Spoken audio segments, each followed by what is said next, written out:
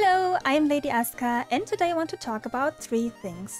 How to change colors on hair textures, how to make different strands of hair have different colors, and how to have the outer and inner part of the hair work with different shades. Maybe you experienced it already. You found the perfect hair preset or texture online on Booth or anywhere else, and the only thing that isn't perfect is the color. With a few little tricks, that can be changed easily. Of course, you may know that Vroid has their own color options and that these can now actually be applied on the hairstyle too, but will override the texture to Vroid's standard texture. To work around that, you would have to turn the texture into a grayscale image first, or change the color outside of Vroid to keep the texture intact. It's best to always work together with some kind of graphic program that is able to work with .png images and transparency.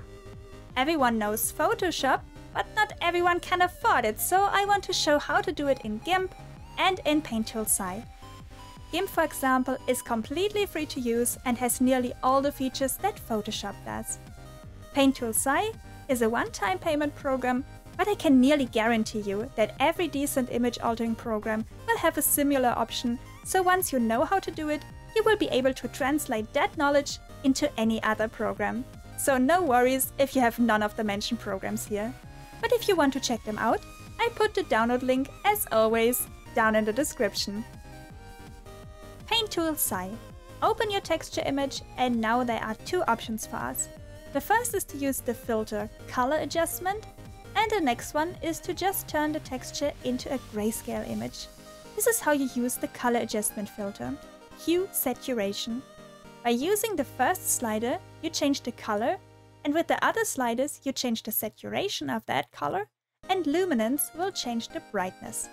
With this alone, you will already achieve some kind of color change without losing the texture, and maybe that is already what you want. Next is the brightness contrast option. Here you will put the depth slider all down and work with the contrast and brightness sliders, and this will turn the texture here into a grayscale image. As you may see, the coolest thing about that is that the texture is still intact. If I load now the grayscale image into Vroid Studio, I should be able to have the same effect of the texture, but with the benefit to be able to change it to whatever color I want. In Vroid Studio here, there are also some things to consider. As you see, the hair is still red, and that's because the shader color is actually overriding the main hair color here. If you deactivate the base color shader, you will see the color you picked for the main hair as long as you activated that. With shade color, you can have this kind of shadow effect, and if you turn it off, it will just show the hair with the picked color and texture.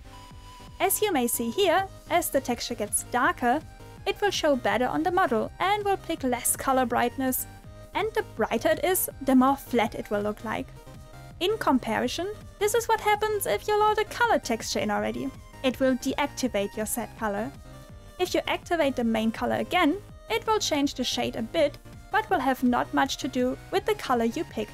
That's why it may be important to change the texture to a grayscale image first, to serve as a blank canvas for your color choice.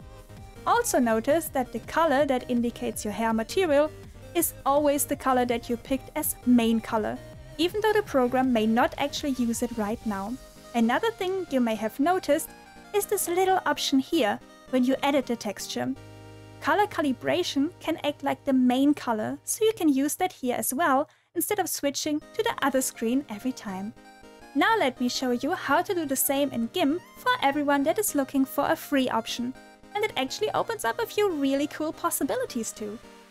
Getting a grayscale image is super easy in GIMP. You go to Image, select Mode, and choose Grayscale. No sliders needed. Changing color here is a bit more complex though, but also means more options too. Under Colors, you have various choices, one of them being Color Balance. Important is that you can decide between changing only the shadows, the darker areas, or the midtones, or the highlights. These can result in some really cool combinations that you wouldn't have gotten with our PaintToolSai example before.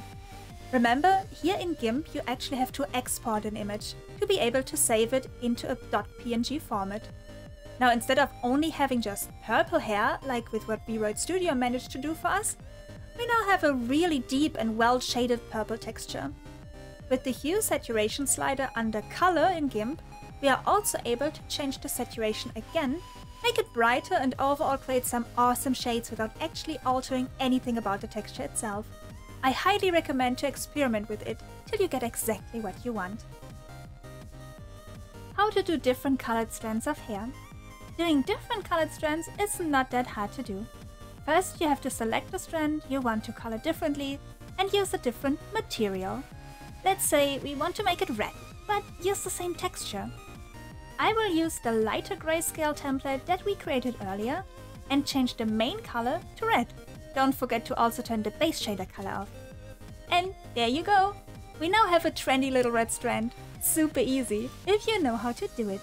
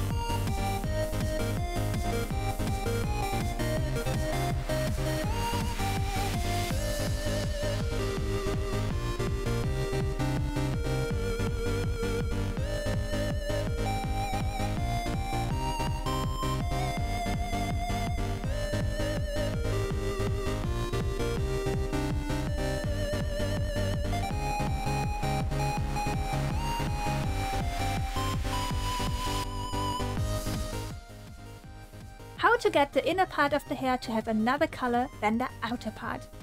Let's imagine you want to use the same texture, but you want the inner part of the hair to be blue, for example, and the outer part whatever color you like. The trick here is to only use one side of the texture and make the other one in whatever other shade you want. Here an example.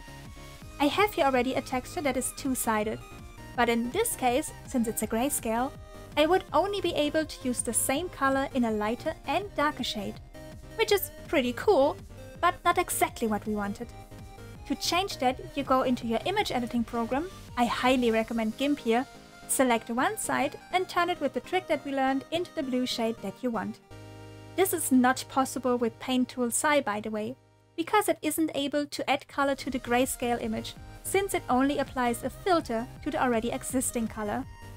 You can do that with both sides already here, but I wanted to show what would happen if you decide to leave one half as a grayscale image. Export your image and import the texture into Vroid Studio. At first, it may look like this. And this is where the offset slider comes to the rescue. At the cost that we would have to do that for each strand individually, if we wanted to create a full hairstyle like that. But that's how you do it. I hope you guys create some awesome hairstyles with these techniques.